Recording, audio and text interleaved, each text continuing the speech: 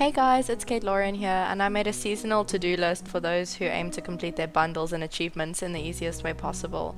I left out the items needed in bundles that aren't found in 1 or 2 seasons only, as those can be gotten anytime and there's no need to look out for certain events or times when searching for them. These items are available in 1 or 2 seasons only on special occasions, so this is an easy way to be aware of what to do during each season for bundles, and some achievements such as polyculture and full shipment, which can take long to achieve. Basically, what you should start off with is looking for the spring foraging bundle. So that is horseradish, leek, daffodil and dandelion, which you can pick up anywhere, just on the floor in the forest. That's the easiest thing to get started on, so put that on your to-do list first. You should always start farming on the first day of each season. So when spring starts, go to Piers and buy at least 40 parsnips for the spring crops, quality crops, polyculture and full shipment achievements. Once the 40 parsnips have grown, save 5 gold ones for quality crops, 15 for the shipment achievement and 1 for the spring crops bundle. You can save the leftover parsnips for any cooking that involves parsnips, or you can just sell them. On top of farming the 40 parsnips, you should also buy 20 green beans, 20 cauliflowers and 20 potatoes, so you'll be able to sell 15 of them to get the achievement, and then you'll obviously have 1 for the bundle.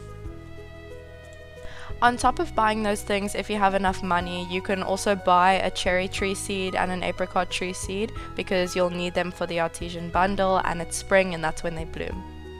Now onto fish. If it's a sunny day during spring, then you can go to the lake to catch a carp, a bullhead and a largemouth bass. If it's a sunny day, you can also go and get a sunfish at the river, as well as getting a sardine in the ocean. If it's raining in spring, then go to the river to catch a catfish and a shad, and when it's nighttime, go to the ocean to get an eel, because they only appear at nighttime and when it's raining. Remember, some of these fish are only available in spring, so it's best to get them as soon as possible, and they're not difficult to catch. All these items are important to harvest during spring because most of them and all of the crops aren't available during other seasons. Summer's foraging bundle consists of the sweet pea, spiceberry and grape, which you can pick up just like the spring foraging bundle. For the summer crops bundle and the achievement, you'll need to grow at least 20 tomatoes, 20 peppers, 40 melons and 40 corn. The corn and melons will count towards the quality crops bundle too, so just remember to save 5 gold ones of each. Melons are very profitable in summer, as are blueberries, so feel free to go a lot of them. Make sure to buy 40 wheat too, as that counts for the fodder bundle. During the daytime, go to the lake to catch a sturgeon, and then go to the ocean to catch a tuna, a red snapper and a tilapia. Pufferfish can also be caught in the early afternoon. If you are past the first year, then Pierre starts selling red cabbage during the second year, which is needed for the dye bundle, so you can buy that too.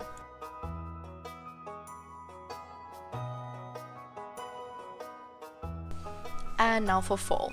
For the fall foraging bundle, you'll need a blackberry, hazelnut, wild plum and common mushroom. So for the fall crops bundle, now you already have the corn, so all you need to do is buy 20 eggplants, 20 pumpkins, 20 yams, and also for the dye bundle you'll need a sunflower, so buy 20 sunflowers too. If you have the money, buy an apple seed and plant it, because you need 3 apples for the fodder bundle and they only bloom in fall, as well as the pomegranate tree for the enchanter bundle. For fish during fall, when it's nighttime and it's raining, go to the river to get a walleye, and during the day go to the river to get a tiger trout.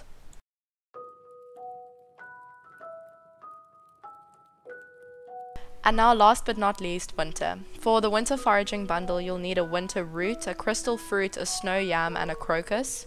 The last thing that you'll only find in winter is a nautilus shell, which you can find on the beach during winter.